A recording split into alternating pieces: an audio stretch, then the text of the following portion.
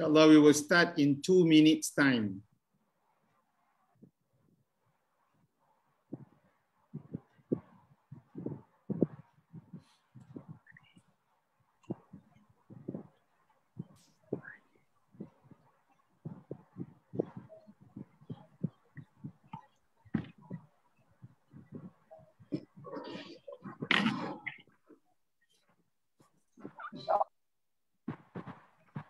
Inshallah, we will start in 2 minutes time. And all right.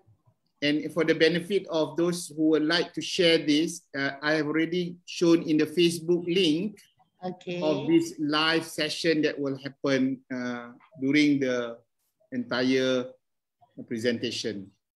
All right. So that those who did not join will still be able to access the talk then via Facebook Live.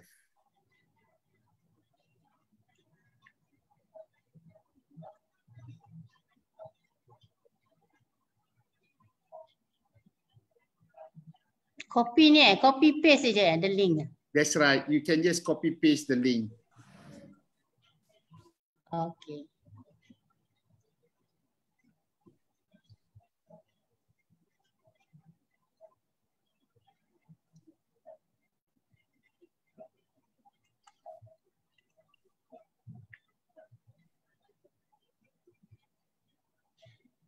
Okay, 1 more minute, inshallah.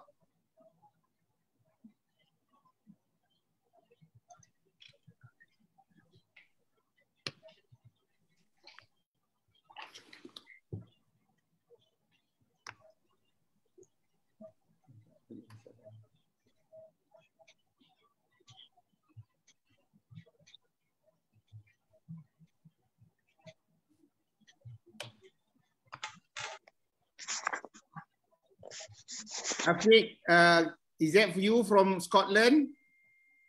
From Aberdeen?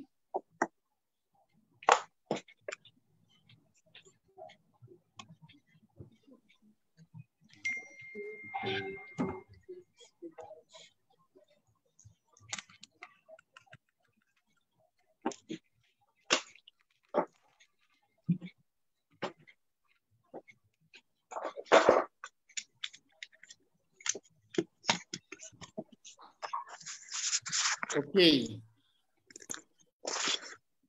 Bismillahirrahmanirrahim. Alhamdulillahi Rabbil Alamin. Wassalatu wassalamu ala ashrafil anbiya'i wal mursalin. Ala alihi wa sahbihi ajma'in. Amma ba'du. Assalamualaikum warahmatullahi wabarakatuh. Tuan-tuan dan puan-puan yang saya hormati, to all of you, welcome to this session and the talk organized and sponsored by Majlis Agama Islam Selangor from the Islamic Information Center. Ahlan wa sahlan, and we hope that we will benefit together in this sharing for during our talk. Together with my other business partner in crime, Puan Jamilah. Assalamualaikum and hi everybody. Thank you for joining us. So inshallah, both of us would be sharing with you some of the tips, some of the issues, some of the challenges in terms of raising children. But before we dive into the subject, I want to take the opportunity for many of you who have not known about the Islamic Information Center, which is based in Shah Alam, for me to give you a quick glimpse and a snippet of what this organization is all about. So, can you see my slide now, ladies and gentlemen? Yeah. Okay. So, Majlis Agama Islam Selangor, the Islamic Information Center, it's started in 2015. So without telling you a lot more, I wish to give the opportunity for you to have a look at their corporate video so that you can then understand what is this organization is all about then. Dr. Sim, there is a question from Yoga. Is that you don't consider? Yes. Right?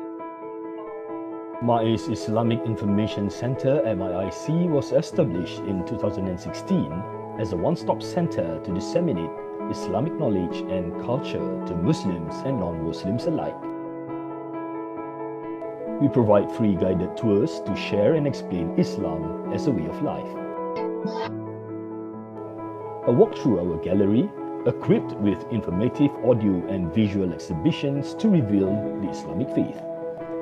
We also extend our activities through Islamic events and celebrations. Our objectives are to share and understand Islam as a way of life, to dispel the misconceptions on Islam, to understand Islamic practices and culture. Our vision is to make the MAIS Islamic Information Center as a leading one-stop center on Islam. Our mission are to convey the message of Islamic worldview, to promote the beauty of Islam, to provide holistic information to travelers, to build strategic networks locally and internationally, and to produce competent volunteers.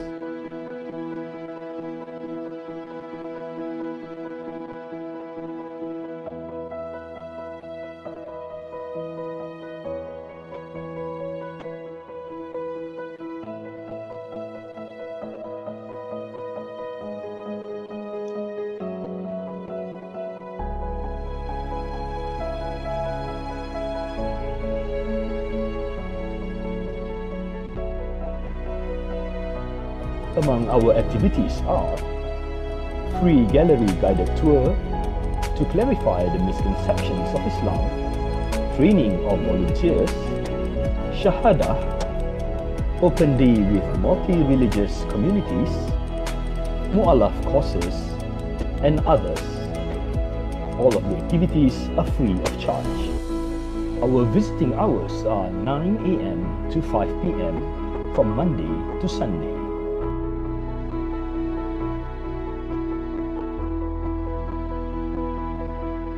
Log on to our Facebook page to find out more at mais.iic.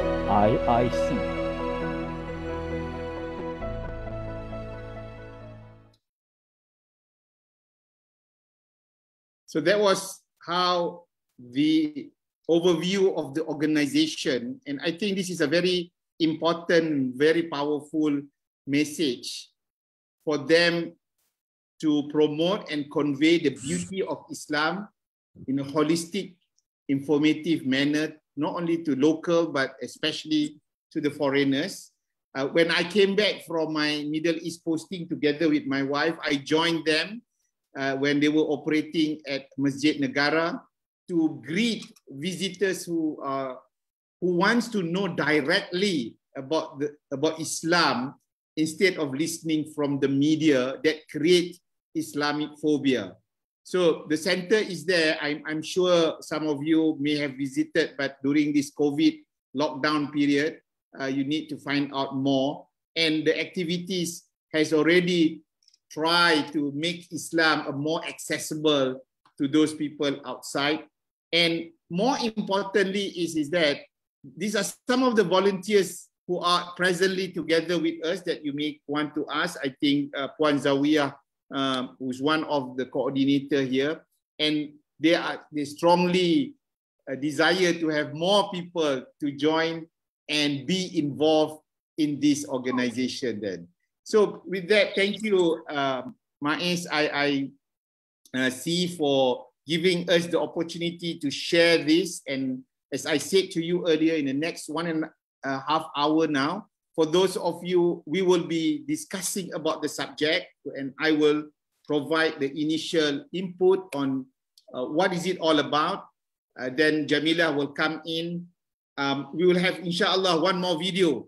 And this is a special video because it's a special occasion also. And then I will wrap up. And all of you, if anyone would like to ask the question verbally, then you can unmute yourself. Otherwise, you can send your questions through the chat.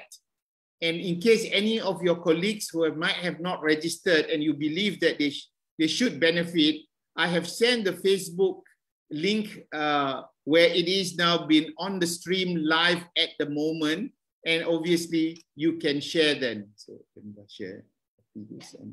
So I think that will help for especially the new ones so that you can copy and paste, and Jamilah will then recopy with that then. So with that, let me now proceed to our discussion as what we have already been aware in terms of why we are here, and there is a need for us to enhance our skills then. So first and foremost, yeah, the topic on the table now, on the air now virtually, is on leadership in parenting. Why are we now talking about the subject? And I think this is a very critical subject now because we are talking about the future generation. We are the generation that is going to shape the humanity in future because we are entrusted. We are given the amanah by Allah subhanahu wa ta'ala. But I think I want to take one step back before we dive into the subject, is to talk about what I call some of the priorities in life. There's a lot of priority in life, but I think to make it a very simple and much more easily understandable, I've come up with this 5F, and you can see a lot of people also talks about it.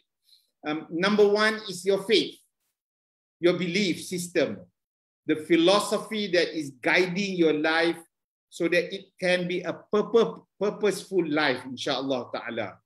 So faith to me is, even in the Quran, it's described like a tree with the strength and the foundation of its root that kept it upright despite whatever strong environment externally. It will be standing firm on the ground. And I think that's a very important for all of us. And if some of you who may join this, whether you're Muslim or not, it is an essential part that will guide us to the right way. I think the next thing is that the important thing in our life is our family, whether we are married or not. It could be our own parents, our own sibling as we grow up. And some of us has friends also. And obviously, if you are married, then you'll start a new life with your spouse and your children. And for me, having married to Jamilah for the last 37 years, alhamdulillah. And also we're having now 6 children. 6 children, yeah, two were born in Sarawak, and then one born in Johor when I moved to Port Dickson in my job. And then I moved to change my career, and Jamilah changed her career also. And we have 2 more boys. So now we have 5 by that time. And when I went for our cross posting in the Middle East, we had 1 more boy. So my advice, if any of you want lots of children, then maybe it's a good idea to start moving about to then have a different air and environment, because I think for many of us, this family is very important. They are gifts. If you take it as something which is a load for you, sebagai bebanan, then you will not enjoy. But if you look at the gift, then alhamdulillah, Allah is going to help you in this. I think I put fitness ahead because I believe that fitness is an important element. I'm a cancer survivor, and I knew that I will not be talking to you had Allah not given me this second chance in my life to make that change. Yeah, if you are not fit, because to me, your health is your greatest wealth, is your true wealth, in fact. So that then you can ibadah, you can give your deeds, and so forth then. And obviously, the one that I wanted to highlight is also the point of finance. It's an important element, because finance is mentioned in the Quran, zakat and salat, you know, it's like together. So Allah gave you whatever material is for you then to be able to test you and to make you a charitable person where you share these gifts or this money or charity that you will given away to those who are in need. I mean, Allah could have given straight to those people, but they give to you so that you can give to those people and it benefits in the chain link. And the other F that I thought was important is that each and every one of us has something unique to offer. I told my 6 children that there is 2 important days in your life. The day you are born, and the second is the day you discover why you are born. That is the fulfillment that you will have to give before you meet Allah, to tell that this is the jariyah. This is the thing that I am. So the 3 things, again, ladies and gentlemen, that I wanted to summarize. 1/3 of it, what do you do with the knowledge that you have, the aim that you give out? Second is the money that you would be spending. And the 3rd element is the children. So if you have your children, they are the one who continues the next generation. So let's now go back to the Quran and ask ourselves, what is it that in the Quran that give us the objective or the guidance in terms of what is the purpose of us raising children? I welcome anyone to put on the chat. Can you just type in what is the purpose of you? What is the purpose of you, of we, Allah giving children, and then why are we raising them? Anyone? Can anyone just type in there? There's 27 of us here, inshallah. Why is it?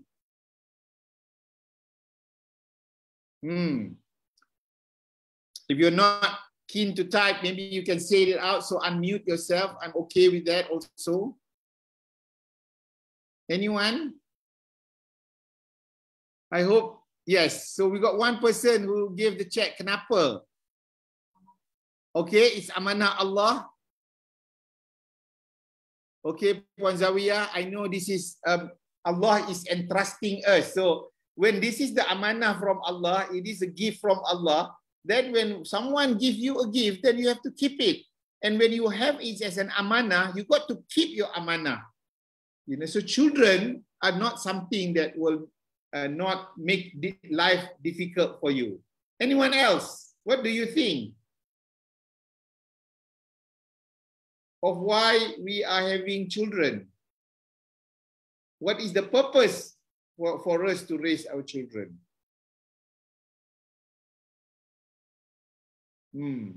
Okay. Investment for akhirah. Okay, I think inshallah, yeah, that is important, Shafiq. Investment for akhirah. Yes, I mentioned to you just now. And Mia MIA talks about the function in that surah 51, 56.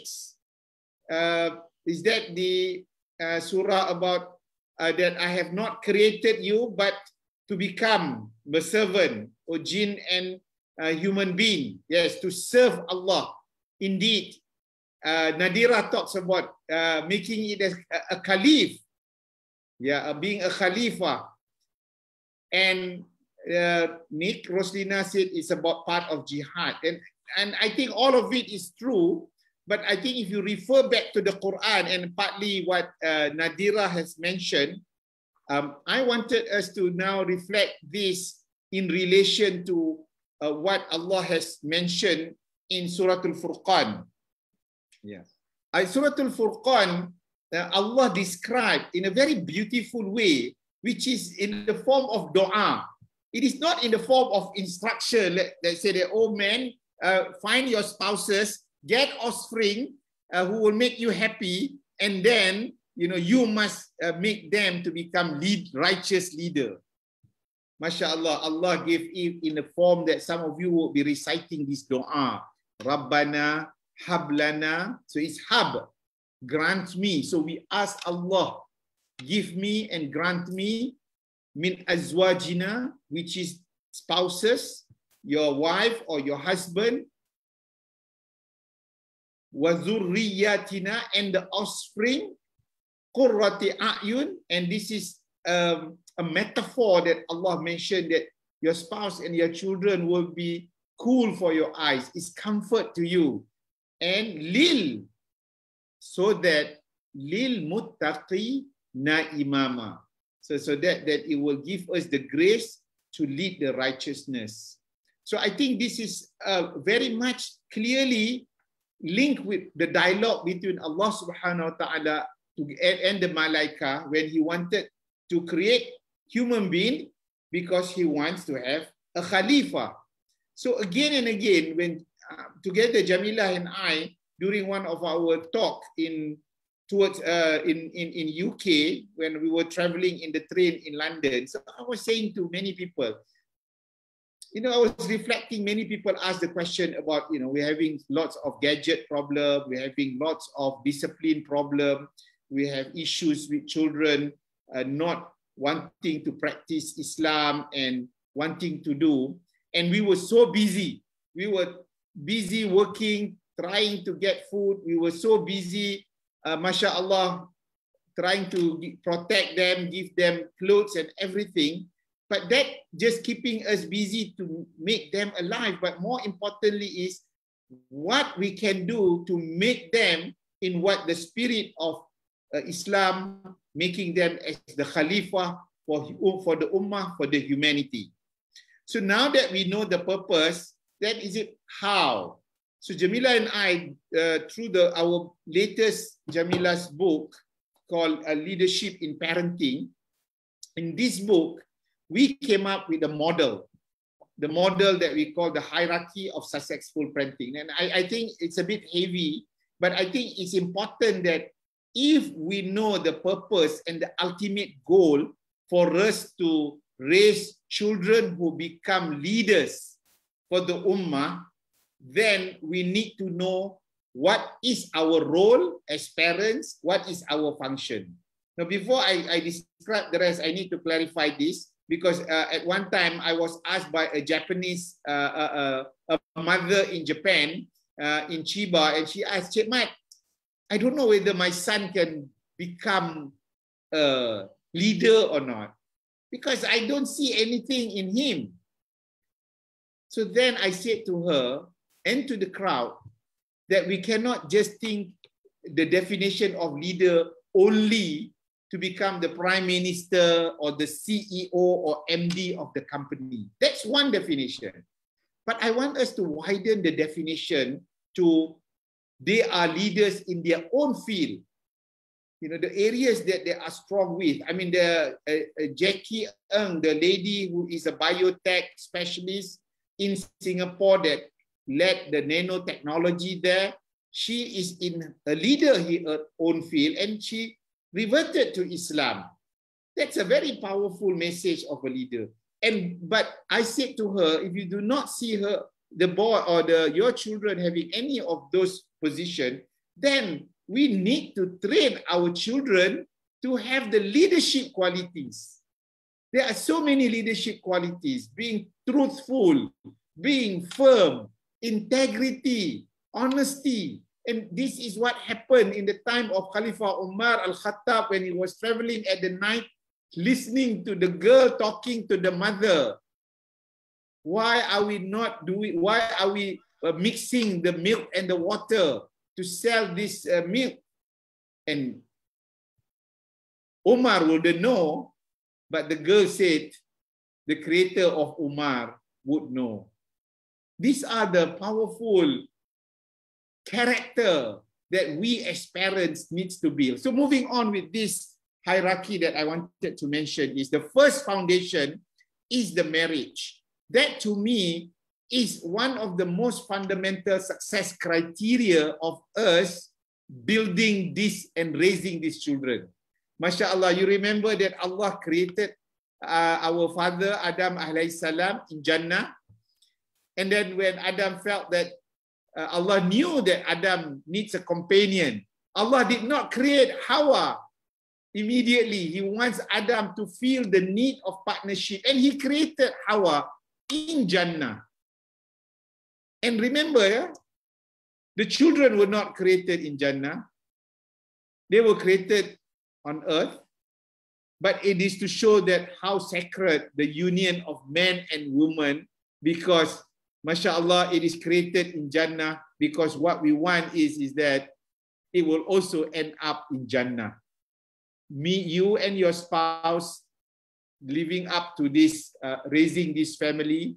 So when you got your children, therefore your next job is to provide the physical need, whether it's food, whether it's protection, security, and the house. It's our obligation. And Allah mentioned it also, when you need why you need the house, because when you have the boys and girls, you need to put them in different rooms. So therefore the need of this physical, giving them diet, food. I also want to highlight that, and again, in probably when the time opportunity is, how can you become a good connector, connecting them holistically. So Jamilah will talk about the several dimensions, so that then you play that role. The example of, mashallah, Luqmanul Hakim, making sure that not only connect at the spiritual level, but also at the intellectual level. This is very important, because for some of us, intellectually, we said we don't know a lot of things, we give to the teachers. But at the end of the day, we ourselves are responsible to this amanah. And then moving on, we are the developer of the strength that I mentioned to you that they have discovered. We allow them to discover what they are good at. We allow them to harness and polish their skills. I mean, my 6 children are all different. Some not sure what they want to be. One of them are so sure, but still wanting to make sure whether she should become an artist or a doctor. And the other wasn't sure what would be the right career. But irrespective what it is, we empowered our children with guidance, understanding, as well as equip them with the wisdom of choosing what would be the good thing for them. And with that, then, we continue to inspire them to become the leaders. Because in the end, what is it? If you just become an engineer, just become a doctor, see, I knew Asian parent is what we call the deal, DEAL. You must become either doctor, engineer, accountant, or architect, or lawyer. And the children nowadays felt that, I want to do something different. And you would say that, guide them, what can they impact the ummah then, inshallah. So inspiring them is our job. And I think, inshallah ta'ala, if you have given your best, and I'm going to hand over to Jamilah now to go deeper into the subject, so that then as we go along, feel free to ask any question, throw in your views and thoughts, so that inshallah you would be able to benefit from this session then. So with that, let me pass on to Jamilah to then proceed with the session.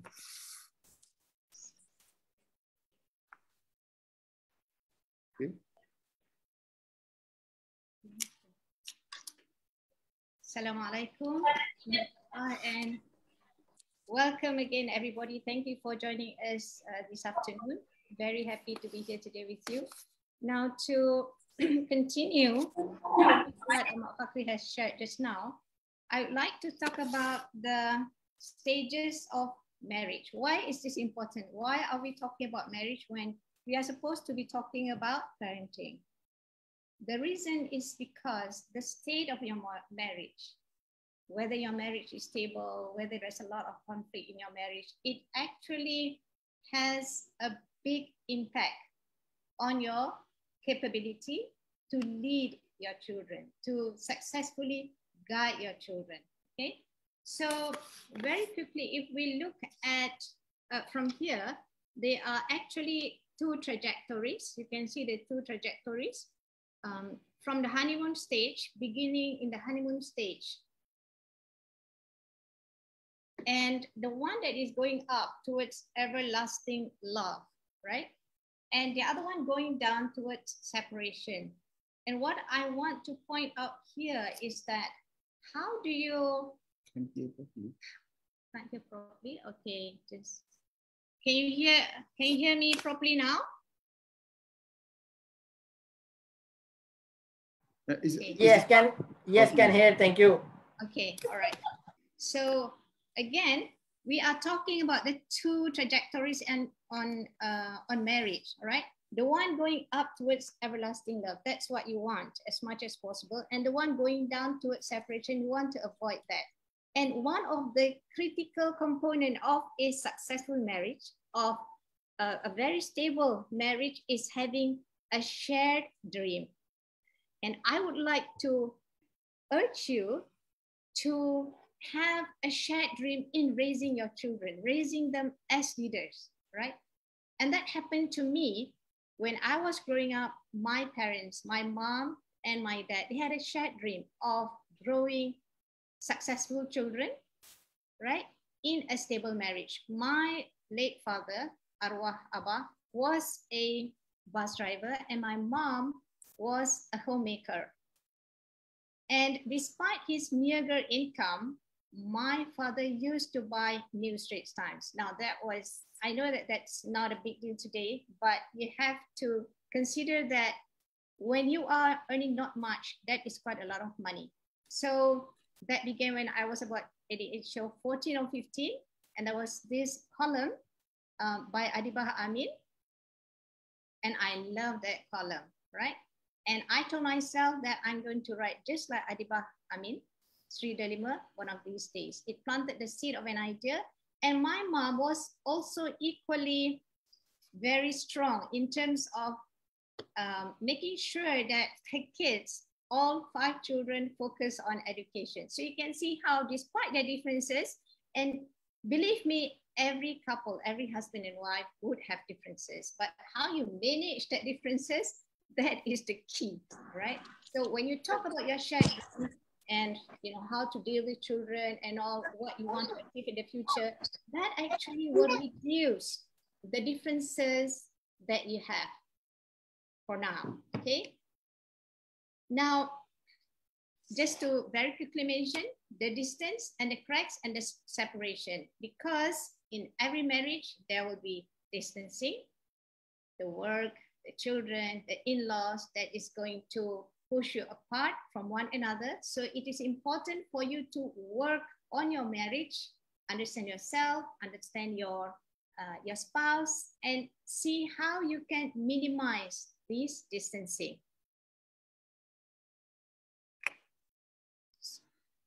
There are 7 domains that I want to highlight here. When we are raising children, right, what do we focus on? If you are new to the word domains, maybe you can think of it as components or elements, right? So these are sister words. What are the domains or elements or components that we have to think of when we raise children? There are 7 here that I would like to share with you. And the most important, the number one that has to come before everything else is the spiritual. The spiritual component or domain is a basis for everything, because that is where the values, belief system comes from. Of course, it depends. Yeah, if you are not, even for those of you who are not Muslim, you would have your own spiritual reference points. If you're a Christian, you refer to the Bible, practicing Christian for that matter. So know what your spiritual basis is. In Islam, yeah, Allah says in the Quran, Bismillahirrahmanirrahim, wa innaka la'ala khuluqin azim.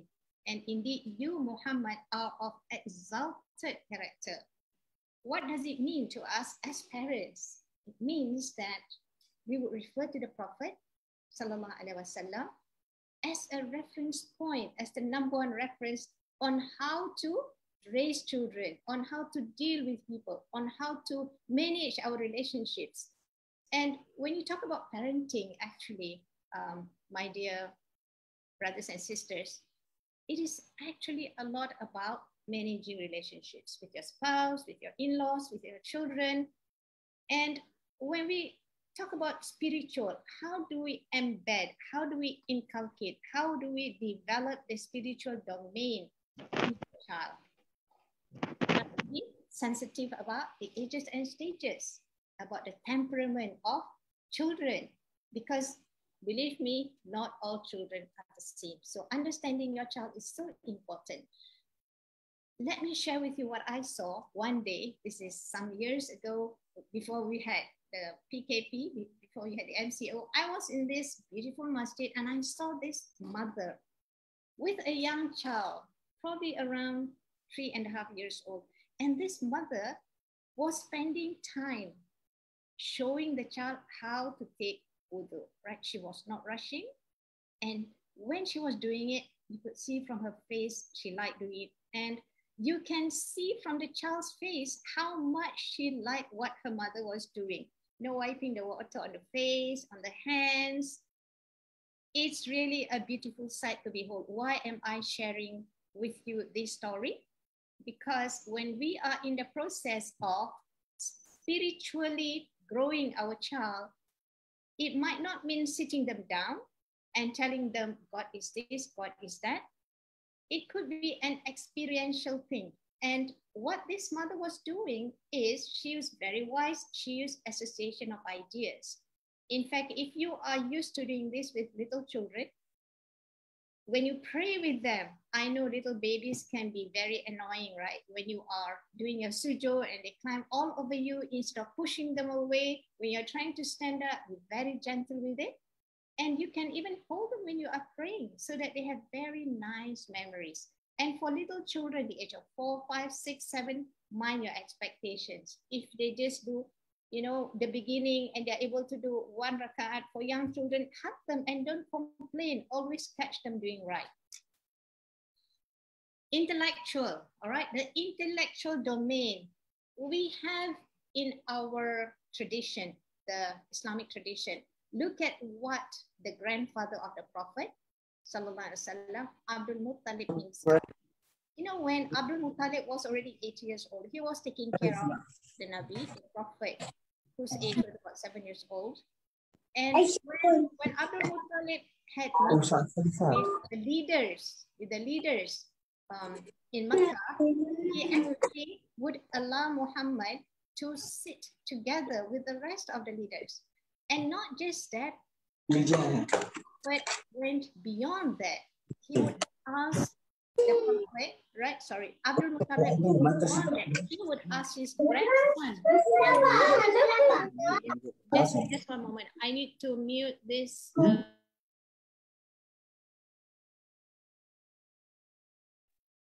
Sorry about that. There was some noise in the background, and I got distracted. So yeah, we had to mute the participants. All right. So what happened was that in this case, the grandfather of the Prophet, Abdul Muttalib, what he would do was that he would allow the Prophet, and the Prophet was only 7 to 8 years old, to sit together with the leaders. And not only that, he would ask for the Prophet's opinion, right? What do you think about this? What do you think about that? So it's not just about observing, it's also about asking the child what he thinks of that experience. So you see, it's really a deliberate thing intellectually when you want to develop leaders, yeah? And from other sources, from empirical sources, we know that Benjamin Franklin also did something similar. In his case, Benjamin Franklin, for all those who don't know who Benjamin Franklin is, he's a very famous author, Inventor. As well as inventor. Yeah, thank you, Tuan Haji Ahmad. What he used to do, he wanted to develop intelligence in his children. So what he did was he would invite intellectuals, right, smart people to his home, and he would have a discussion, and he would ask his children to sit and observe. So you can see how it's very deliberate. It's not something that happens by accident. And Benjamin Franklin's children did not know that their father did that deliberately so that they could listen into the conversation. They are actually the audience of that interaction between Benjamin Franklin and his associates. The other domain that I would like to mention is the cultural domain, right? And I feel that this is so important because we know that men and women, we are created differently. And this ayat in Surah Al-Hujurat, Bismillahirrahmanirrahim, Inna khalaqnakum min dhakarin wa untha wa ja'alnakum syu'uban wa qabaila lita'arafu. Indeed, we, God, have created men and women, right? And God have created us, human beings, from different nations and tribes. But the first thing that he mentioned is men and women. And to me, it means that men and women, yes, we do have differences, and differences are bound to happen. Naturally, coming from different families, coming from different tribes, let us, instead of focusing on the differences, we focus on what we can learn, what we can benefit from the richness of the differences. And from there, inshallah, our children will also see how Islam actually enhances the values that we find in our culture.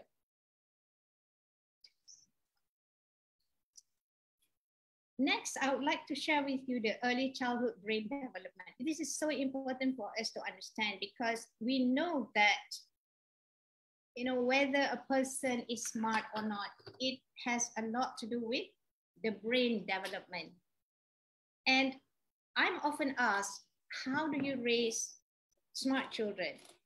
Well, we have to know what happens to their brain in the early years. If you see here, the first 3 to 4 years are critical for early language acquisition and intelligence. You can see in this graph, from the age of 5, 6 below, right? There is this very rapid brain development that takes place. Synapses grow, the brain wires gets wired, and a lot of things actually take place.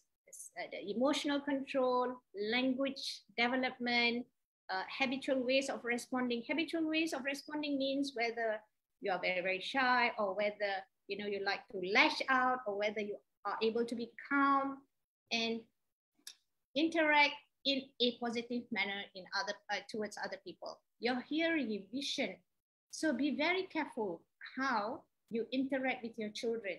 There is a very easy way to, apart from giving them very good food, because food is actually very important for our health, all right? Especially in terms of brain health, what we eat, right?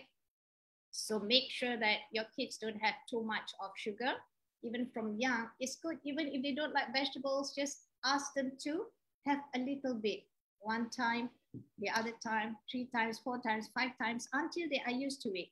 The evidence, there is large evidence saying that, proving that just mere exposure, merely exposing children to vegetables and the food that they feel that they don't like, can gradually change their mind to try what they do not like, right?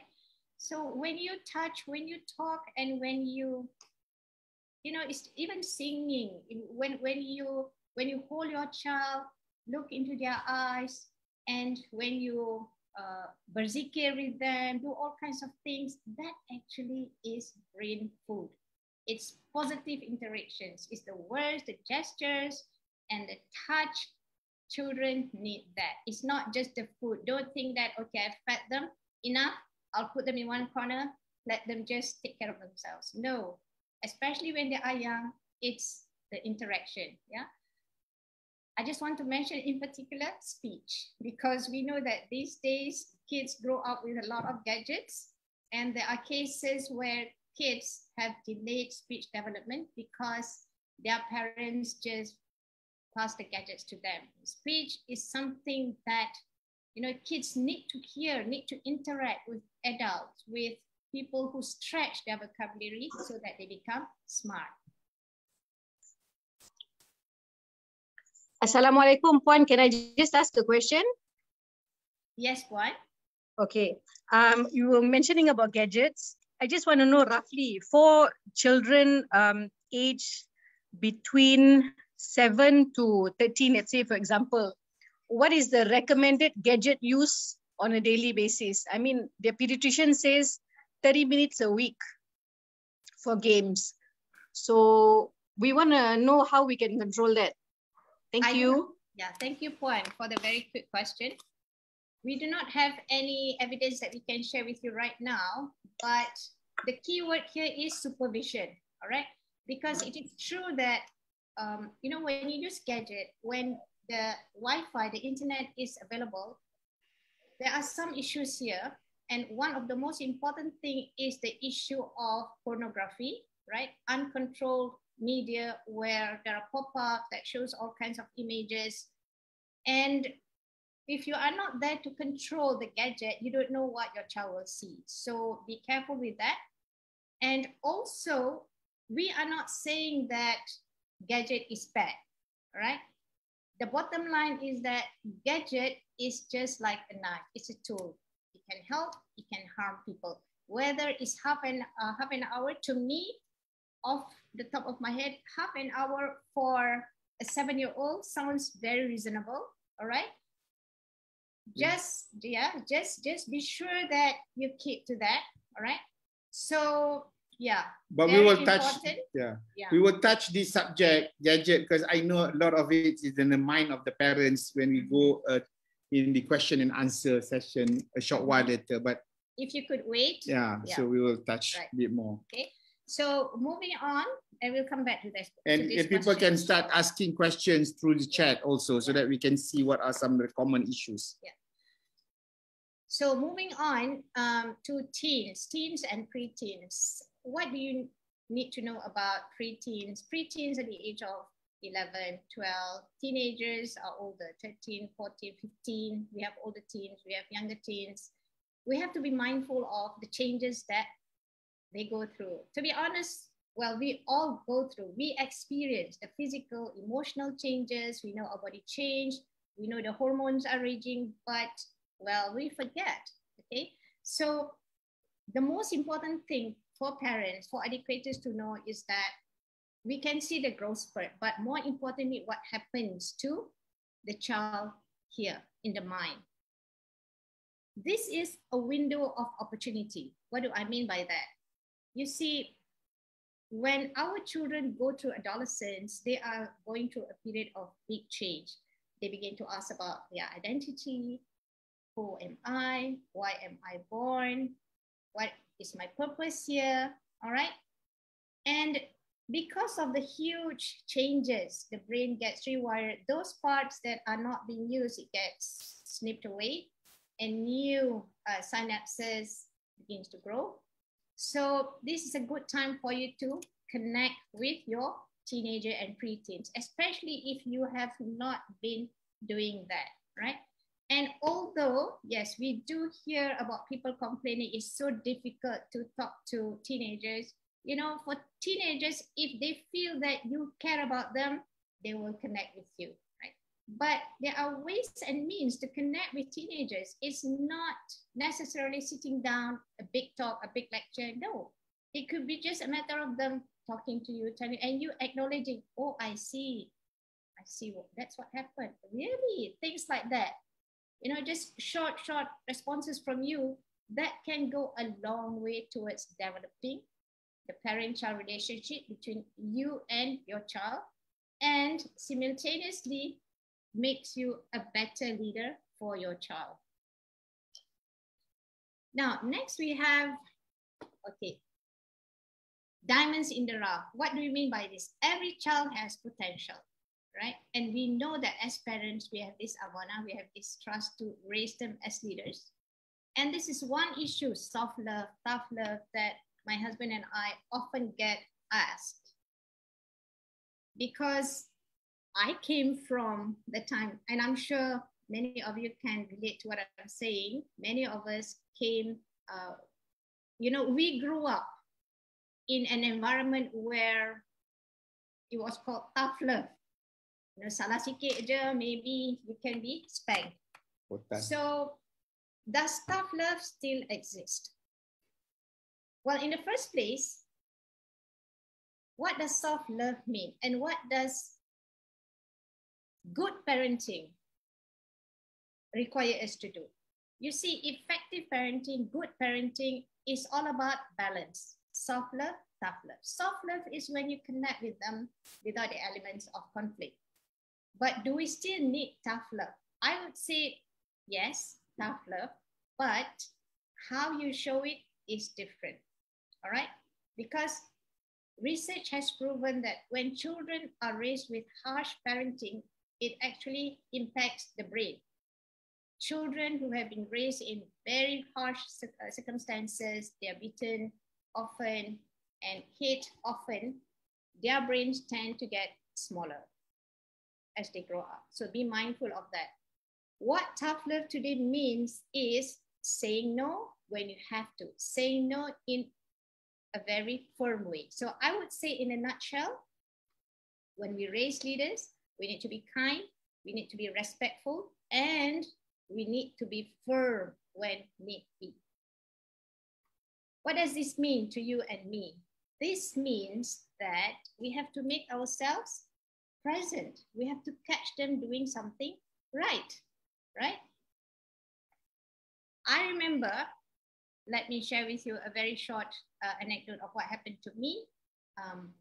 Early on, when I myself was looking for meaning to raise my own children, I had a lot of problems, and that actually brought me to parenting. It's not because I want to teach people or correct people, it's because I had my own issues. And I realized that I love to correct my children when they did wrong, all right? So if you did try to catch them doing right, and this is a reverse psychology, and trust me, it works, right? Because children tend to pay attention to what tend to do. They tend to repeat actions or words that we pay attention to, right? So pay attention to that. There are also ways of disciplining children, from consequences, from time out. I personally have not used time out, but I do know there are some parents who use time out. And there is also the 1, 2, 3 magic way. You can find out more from Dr. Michael Phelan, which has Dr. Thomas Phelan, 1, 2, 3 magic. It's also useful to some parents. But of course, at the end of the day, we can't really use any strategy, any technique without understanding the child, because there is no one size that fits all when you want to raise children. So bottom line is, yes, we need to have both soft love and tough love, but tough love does not mean hitting, spanking your child. So in a nutshell, just to wrap up what I have shared with you just now, how do we engage with our young leaders, with our children, right? At the time of the Prophet, again, we refer to the Prophet, Sallallahu Alaihi Wasallam. One day he visited his grandsons, Hassan and Hussein, and Hassan went to him and asked for some water. So the Prophet went away, got some water. When he got back to Hassan, Hussein, the younger boy, insisted that he wanted the water. But the Prophet said no. And Fatima, the mother of the boys, who was there, made a comment that, wow, Hassan is a favorite of yours. Because Hussein is younger, and normally what do we do? When the younger one asks for something, bagilah, kesian, never mind. Mengalah, yulah bang. So the Prophet said, no, it's because Hassan asked for it first. What can we learn from this incident? Narration about the Prophet. Number one, how to engage with young leaders. You have to treat them with justice, with respect, honest, open conversation. You have to clarify. And if you keep that respect open and available, they will trust you very, very much. They will like you, and you will become the hero in their lives, inshallah. So Alhamdulillah, thank you very much, Puan Jamilah, for that sharing and enlightenment in terms of continuously trying to develop leaders now. You know what? I'm so happy in this session. We've got about more than 30 over people, and I could see a lot of fathers around. And mashallah, with these latest things, we could see lots of fathers involved. And because of that, I wanted to share with you this very interesting 2 minutes video. And this is in relation to father. And I know some of you might have watched this movie, this little video clip. But if you have watched it, I want you to watch now with the lens of what do you think you could learn from this person. And for those who have not watched this, it's also something for you to reflect on whether can you do what the person is doing in this example that has been given. So let's take some time to watch this.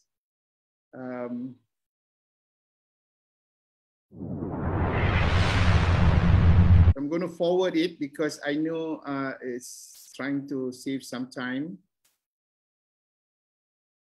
Okay. Oh my Lord, my sins are like the highest mountain. My good deeds are very few, they're like a small pebble. I turn to you, my heart full of shame, my eyes full of tears. Bestow your forgiveness and mercy upon me. Oh my Lord, my sins are like the highest mountain. My good deeds are very few, they're like a small pebble. I turn to you, my heart full of shame, my eyes full of tears. Bestow your forgiveness and mercy upon me. Ya Allah, send your peace and blessings on the final prophet.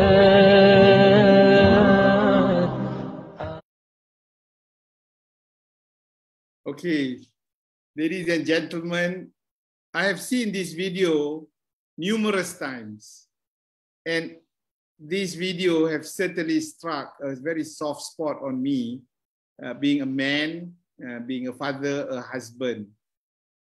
Can anyone just put in the chat or verbalize what is so profound about this? Apa uniknya gambar, video ni? Anyone? Just to see what some of the things that came to your mind.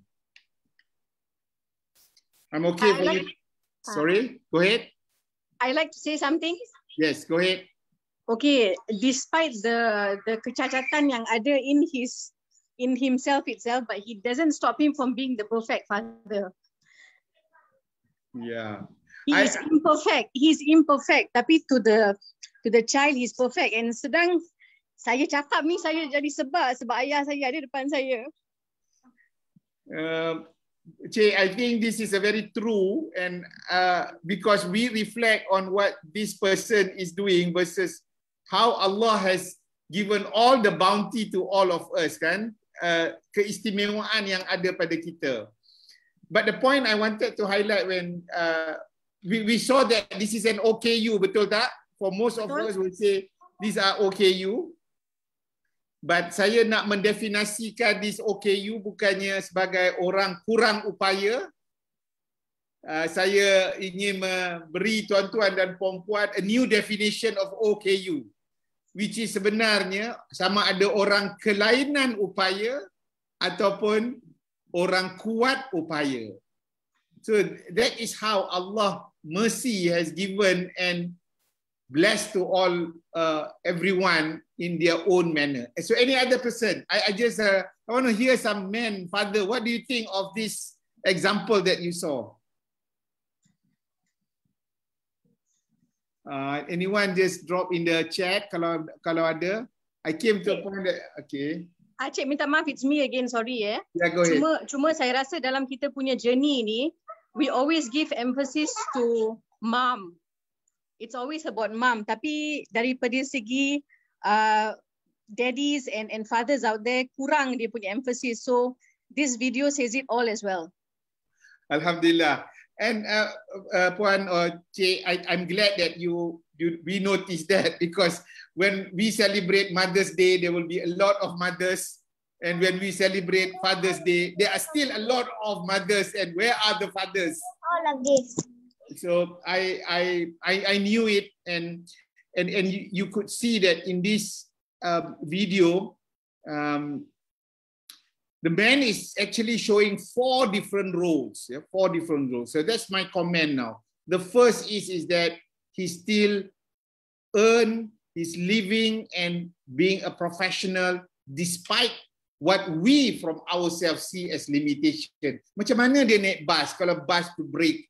Macam mana dia pegang? And all these sorts of questions shows that the man is a responsible person who knows his role and his duty. Next picture, which I hope some of the men would have captured. What was the picture again? Can anyone say? What was the next scene? This is the most interesting one. The scene yang dia pegang, he is holding the wok, periuk ada kuali tu dengan dia punya kaki jari dia in order to help the wife. And I can imagine, I mean, when the fathers can just give excuse, yang ada tangan pun kata penat, ini kerja orang perempuan and all those things, but he demonstrate his certainly interest and affection to the wife and help the wife.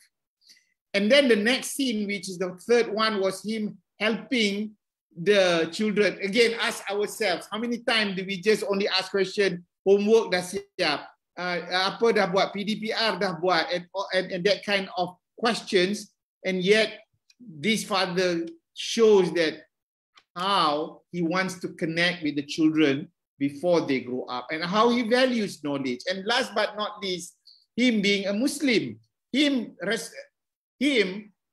doing his duties.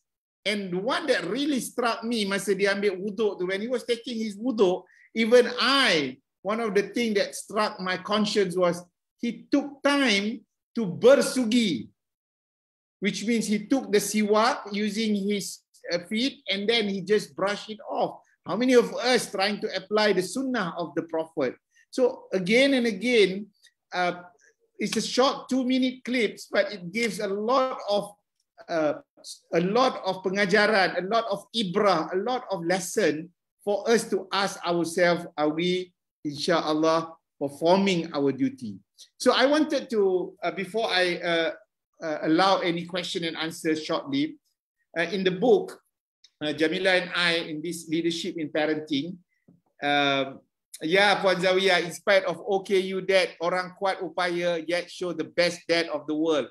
Every dad has his own specialty. Every dad, walaupun dia tak bercakap banyak, walaupun dia hanya sebut dengan beberapa patah perkataan, tapi kadang-kadang itulah yang tersemat and terpahat, very strong in our heart, you know.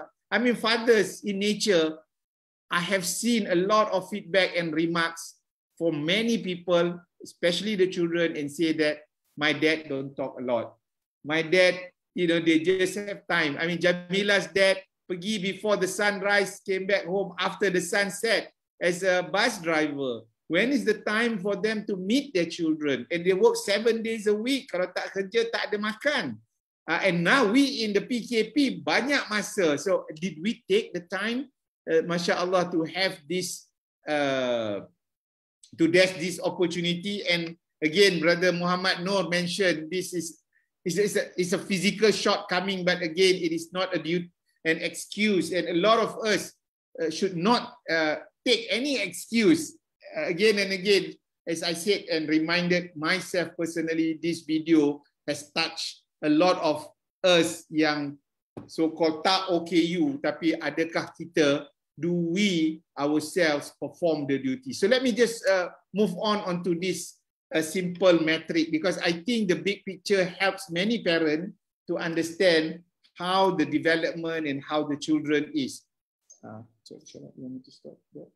Remove that. So I wanted to mention the top part, which yang you all tak nampak sangat tu, because there is a bar there. It's proactive, purposeful parenting approach. Shall I stop?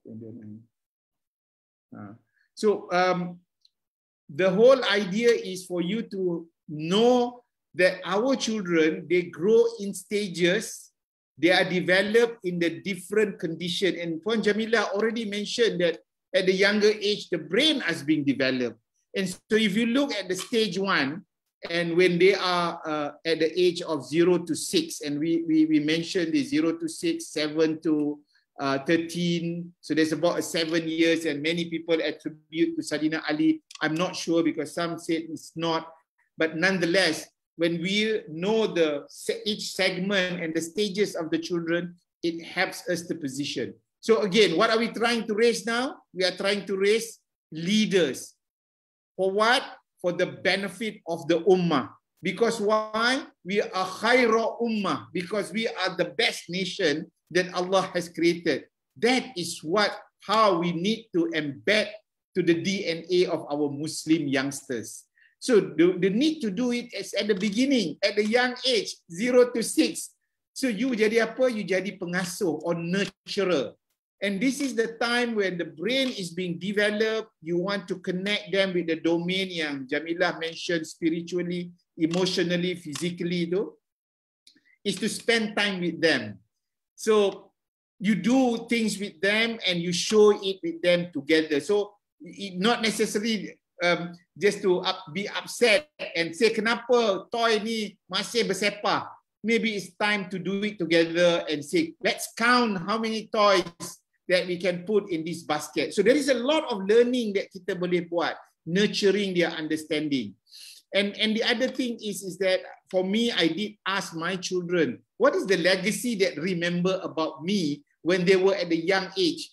So I asked my children when they have grown up, they're teen, they are married now, they have children now, and each and every one of them, the elder says, Ayah, it is when the time we know you are busy, came back home about Maghrib time in those days, and then I still spend time for bedtime story and also the time for zikir. Subhanallah, walhamdulillah, wa la ilaha illallah, wallahu akbar.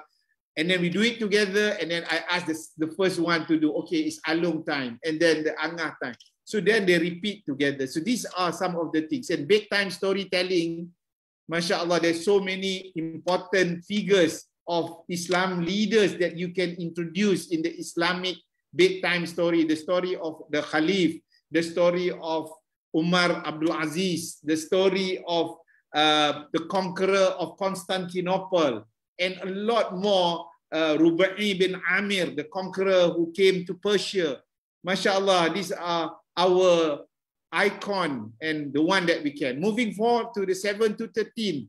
Now you start to coach the children. Because why? This is the time where the Prophet says that ajarlah mereka untuk solat. But already at the early age that they're already being exposed, you want to embed them values, knowledge, and skill. And therefore, your role is to download the apps of how to become human being. And I think, inshallah, this is where you do a lot of exposure. And for me, One of Jamilah's book, Cool Mom, Super Dad, she wrote about 6 thinking hacks where we introduce the family in terms of how to make decision. So instead of you always try to impose it, inshallah, you use that methodology.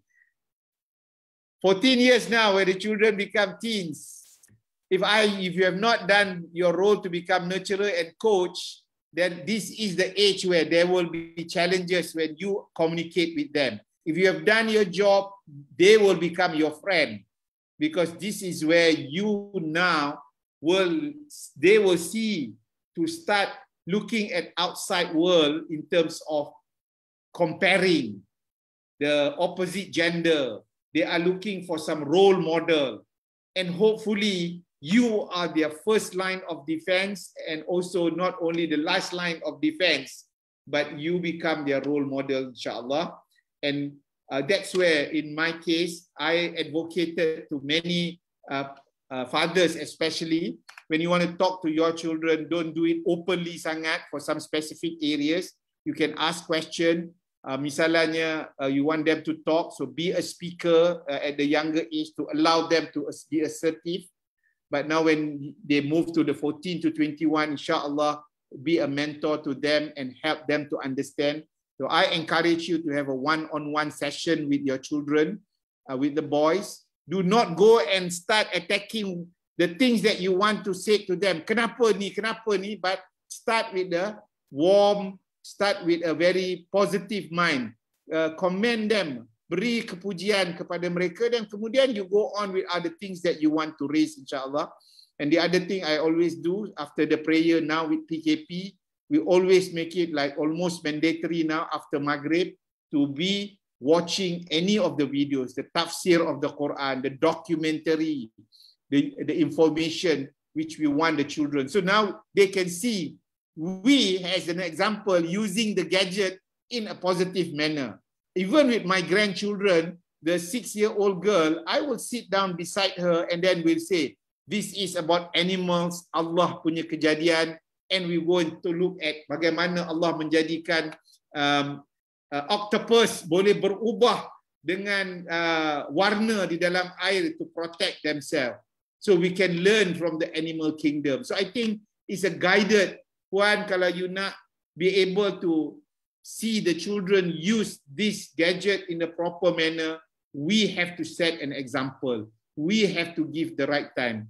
The other thing in the book called 123 Ideas of Raising Gen Y and Z, I think we mentioned to start a golden hours to the children.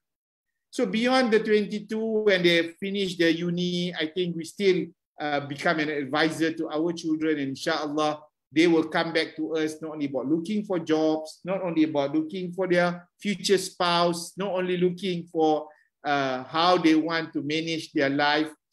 This is where we continue to become their source of reference then. So that's how I could see the whole big picture. And inshallah, some of my plans that I do with my children when they were smaller, I knew I had to plan daily, weekly and monthly, and what is the priority in the months. We got only 4 weekends, and some have been taken up with lots of sports activities and school activities and company activities. But one of the strengths that I wanted to impose is that we will find time to visit the grandparents, and in order to make them feel grateful, bersyukur with what they have been given, we will be visiting orphanages. I brought them to also the old folks home in Kajang, Jalan Semeni, so that they could see. The book shopping is something that we bring. I asked my children when as early as 6 to 7 years old, when we do go out together into the bookstore, and we said to them, everyone got a budget of 50 ringgit, go and buy the book. Once you are happy with that book, you come and see me and I will approve in terms of the payment. But if it's not enough, then try to influence your sibling so that you can combine your money to buy a bit more expensive. So those are some of the little things that I want you to do, but not when we say spend time, especially for fathers, just to sit together, but you are with your gadget. This has been one of the challenge and the issue that we faced. And I wanted to end up some simple rapport building with children. So why do you want to start rapport with the children? Because at the end of the day, you need to have trust with them. One, if you can, as parents, and me, I'm a very serious person, and I know my wife reminded me quite a lot of time to smile at the children, because the smile makes them feel at ease, so that then that will help them to feel that they want to connect with you. The next one is that you want to be able to smile, to say salam to them, give salam. And the salam denote the intonation of your voice, whether it's a short version, salam, assalamualaikum, or you go, assalamu alaikum wa rahmatullah. And that's where the greeting that you like to make for the children to build your relationship.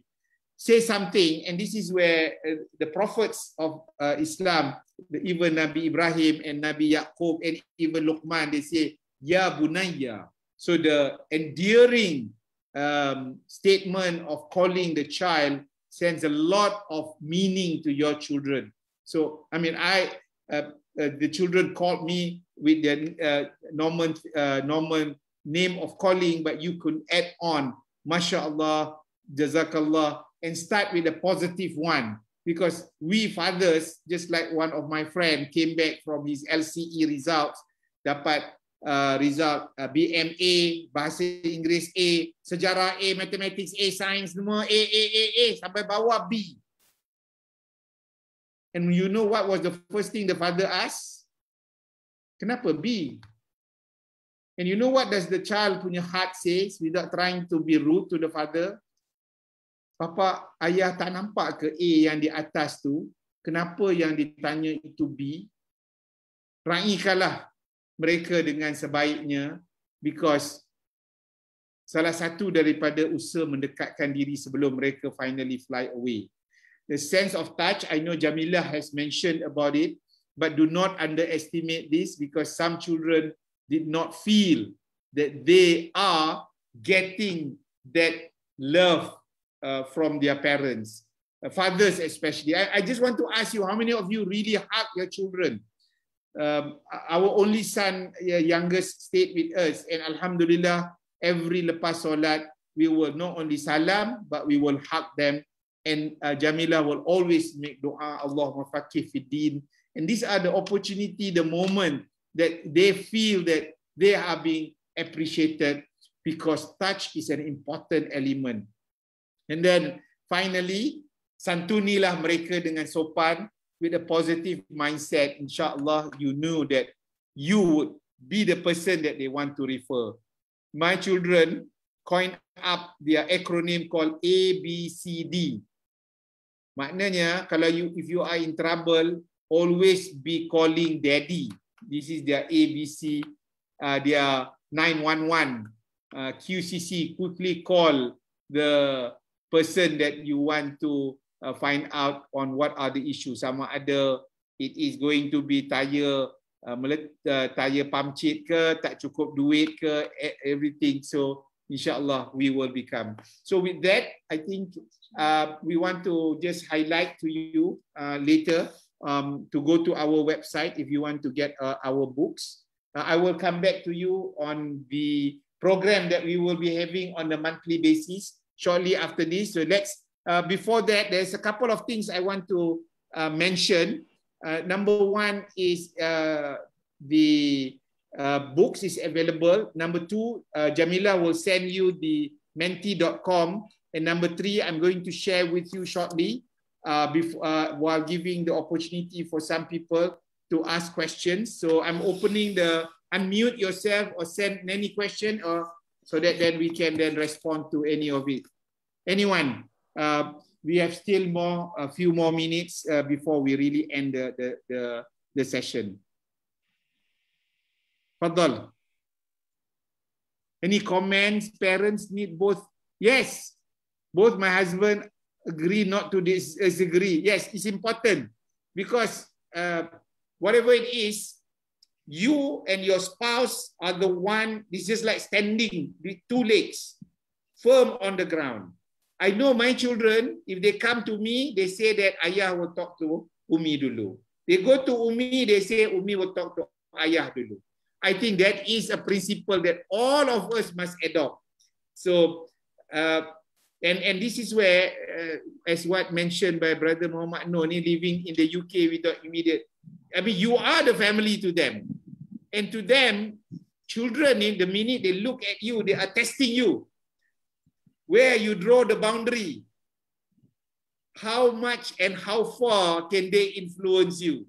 And sometimes they are smart enough to use the youngest as the ambassador to influence you. Because sometimes they see that we are tough on them at the elder one and we are quite soft with the younger ones. You have any comment here? Yeah, just to comment on the question about how much time to be given to a child. The gadget time, right? I think whatever we do, we have to look at things holistically, because there are some parents I've observed, they are so worried about the gadgets that the only time for them when they interact with the children is when they're upset with the child, saying, dah lama main tu, you know, you have been spending too much time and all that. So look at it holistically. If you don't allow the child to play with the gadget, what are the things that he's supposed to do? For instance, one main issue that we have right now during the MCO is the physical fitness. All right. How do we do that? How do we incorporate that in our daily life? It is possible that we can exercise at home. And bearing in mind that physical activity has long-term implications on the mental health, on the emotional well-being of not only our children, but also ourselves. So keep that in mind, especially during this pandemic period, because, you know, we parents cannot go out, the kids cannot go out. So there is a greater possibility of friction, of conflict between us and the children. So look again and again, look at it holistically. If you want to give feedback, hey, you are spending too much time or this and that, be wary of, you know, what is the balance at the end of the day? Does your child feel like you are, you know, growing a bigger distance between you and them? Are you becoming more like strangers, or is your relationship growing stronger? So always take note of that. And to be honest, you know, when we say that the gadget is bad, which part of it is bad and which part of it is good? Because there are so many resources that we can use online, right? In Malaysia, we have alquran.com, for instance, where you can interact with the team on how to teach the kids the Quran. And we also use Oxford Owl to teach reading to our granddaughter. So lots and lots, it's at the end of the day, what type of games they are playing. So it's not a matter of black and white, all right? And you see, when you talk to your children, rather than saying, this is bad, this is good, this is bad, this is good, at the end of the day, as leaders, when we guide our children, we want to teach them how to think, all right? So rather than saying, this is bad, this is good, no. What makes you think this is bad? What makes you think this is good? What are your concerns as a parent? So they understand where you're coming from, right? So, I mean, at the age of 6, 7, our kids are already starting to think of a lot of things. So it's a good time to expand and stretch their thinking capability so that they are better able to make decisions for themselves, whether we are there or not. I think when we look at the Quran, Allah have shown that how Prophet Ibrahim at that early age was very intelligent. And just because he's a prophet, we cannot say, oh, because he's a prophet, that's why he's intelligent. When he asked the father and the people, why are you worshipping this idol? What is the benefit? And so Nabi Ibrahim. But you look at kids, they are in nature, fitrah dia orang, Allah shows them. They know better how to handle the gadget even without you giving them the password. And you know, they can open things, and you admit to yourself that certainly the younger ones know quite a lot of things. So we need to harness this thing and channel them, direct them, because we knew that if we if they can really unleash their potential, mashallah, you have a great Khalif, a great person, as you are raising a leader from your own home. And when I was reading from Cik Kushairi, talking about, how to handle the emotional needs, I think at the end of the day, depending on how you and your spouse present yourself, obviously the children have their own interpretation and preference. And sometimes it's not only all go to the mother, all go to the father, but some are very selective. The girls may go to the father, not necessarily to the mother on certain issues. So you play the complementary roles, mashallah. I mean, this is not about the bad cop and the good cop, police baik, police jahat. No, this is about we. You see, I always felt that men, you cannot get a perfect wife. Because why? Not only the woman is imperfect, you are also imperfect. But the imperfection of these two gender ni makes it a perfect marriage, alhamdulillah. Allah makes it in such a way that they complement one another. Rightly, we still have rough edges. There's certain things we may not agree, but let's not make it as a fundamental. And I wanted to highlight to you that the story about of emotion, it depends on how you can be able to handle it, and then be able to then cope, let others cope with that emotion. So the other thing about this lacking of suami atau ayah kiriman syurga. Now, ayah ni akan ke syurga, insyaAllah, kalau dia buat kerja untuk syurga. Everybody has their own strength, but also their own deficiency. And I'm a great believer that, insyaAllah, sometimes it takes time for them to make the changes, especially for men. They don't want to really listen to the wife because of the ego and the macho of men. But believe me, mothers out there, you should not give up, because one day yang akan merubah hati-hati ayah yang keras yang pada pandangan kita ni adalah Allah Subhanahu Wa Taala.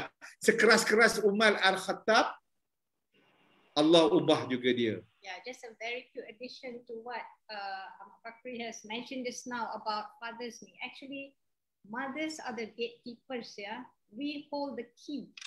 Actually, and this is true because sometimes through our words and actions, we unwittingly, we create that barrier between the father and children. Not all, sometimes by giving negative feedback. So certain things like, saying in front of the children, in front of your husband, you could say things like, wow, your dad did such and such today. Because not all fathers had positive experiences growing up. And some fathers I know, I've heard reports of not knowing how to act as a father, how to carry themselves as a father, because they never had a father in the first place, right? Mm-hmm. So be there to support your husband so that, he feels more confident on dealing with the children. Remember, mothers are gatekeepers. Yeah. Okay. And fathers are not assistant moms, by the way. Yeah. It's not a second mom. Not a second mom, not a third mom. Yeah. Fathers is just a father, but father also has that powerful role to demonstrate. Kalau you tak pernah pergi dapur and tak pernah show your affection, cleaning up the dishes, or at least making some simple coffee or boiling or frying the eggs, then your children will grow up not wanting to help the wife, because why should I? I've not seen my dad doing that. So that is to me, without even going to school, children will follow you, subhanallah. So I want to respond to Sister Sharifah yang minta this the slide on the proactive too. As I said earlier, this is something that is available in the leadership book. Memang we put in.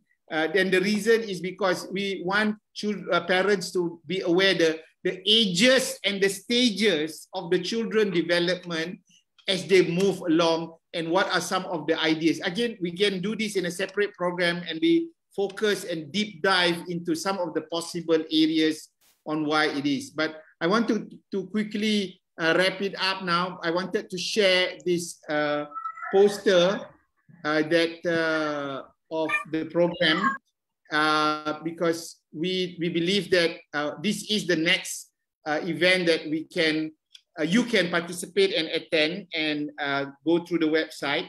So number one, the next one is every month we have a parenting talk, and this May we have Father's Day, Bapaku Hiroku, and now in June, May was about violence, domestic violence. Now we are going to talk about financial literacy, because I think a lot of us, children just know that money grows in ATM machine. Yeah. And now they still know that it's in the handphone because you can buy things just by scanning. So I think we need to teach them this concept of a domain yang Puan Jamilah mentioned, which is financial literacy.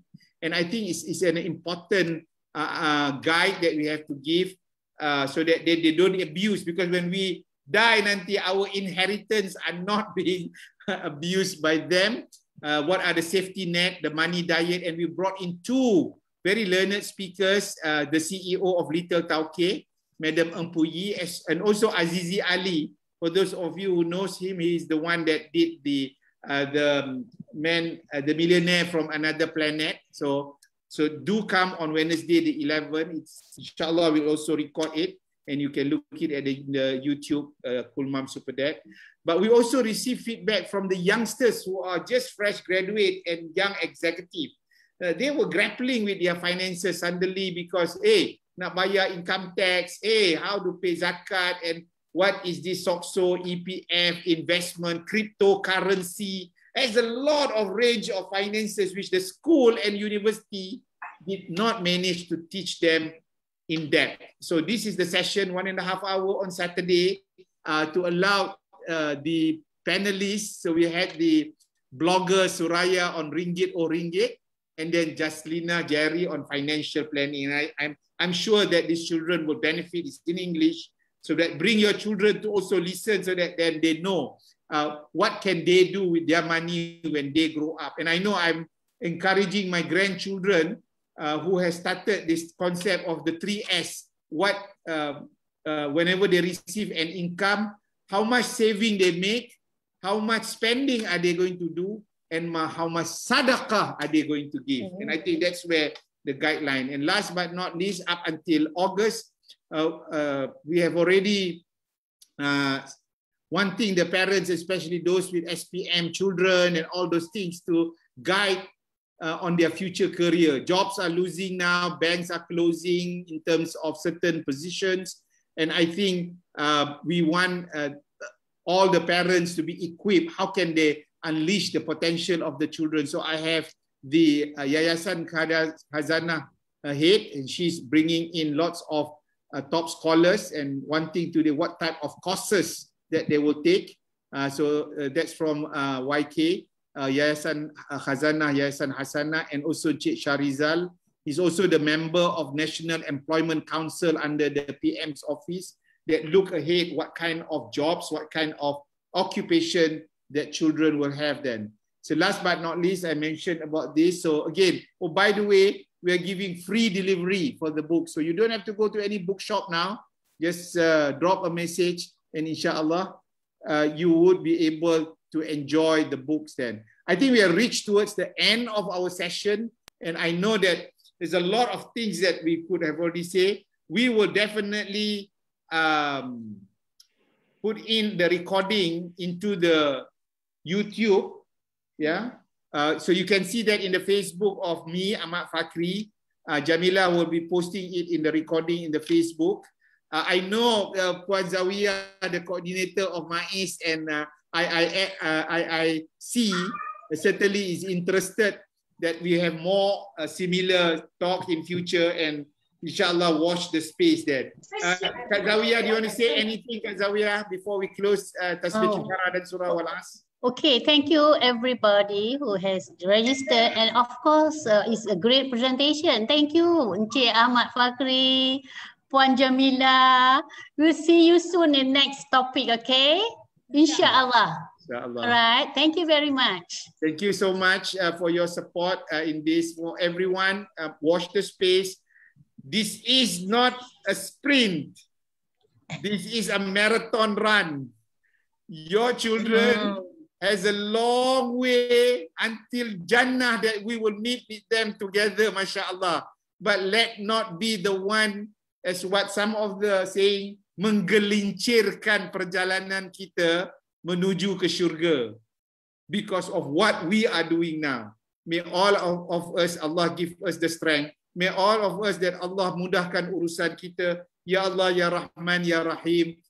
Kau berkatikanlah majlis ini, Ya Allah. Kau sempurnakanlah urusan ini, Ya Allah. Kau tingkatkanlah keimanan, ketakwaan dan berikanlah petunjuk dan hidayah kepada kami, Ya Allah. Ya Allah, tabahkanlah hati kami, Ya Allah. Jadikanlah kami orang yang penyayang dan penyabar sebagai ibu bapa yang sentiasa mahukan anak-anaknya berjaya. Ya Allah, selamatkanlah mereka dunia dan akhirat, Ya Allah. Ya Allah, jauhilah mereka daripada tipu daya syaitan, Ya Allah. Dan manusia yang sentiasa ada kejahatan di kalangan terhadap mereka. Ya Allah, Ya Rahman, Ya Rahim, kembalikanlah semula semangat Islam kepada anak-anak kami untuk beribadat dan menjadi seorang Islam yang akan bertanggungjawab sebagai ketua, sebagai pemimpin yang akan menjadikan ummah kita ni ummah yang terbaik. InsyaAllah yang baik itu datang daripada Allah Subhanahu Wa Taala dan yang buruk itu adalah kelemahan saya dan Puan Jamilah yang perlu diperbaiki. Jangan lupa klik menti.com untuk beri pandangan dan juga feedback tuan-tuan supaya kita boleh perbaiki majlis ini. Dengan itu saya sudahi dengan wabillahi taufiq wal hidayah. Wassalamualaikum warahmatullahi wabarakatuh. Waalaikumsalam. Zawiyah, you can stay on a few minutes just to check on the thing. Beautiful. Oh, but I have benefited a lot. So. Stop it.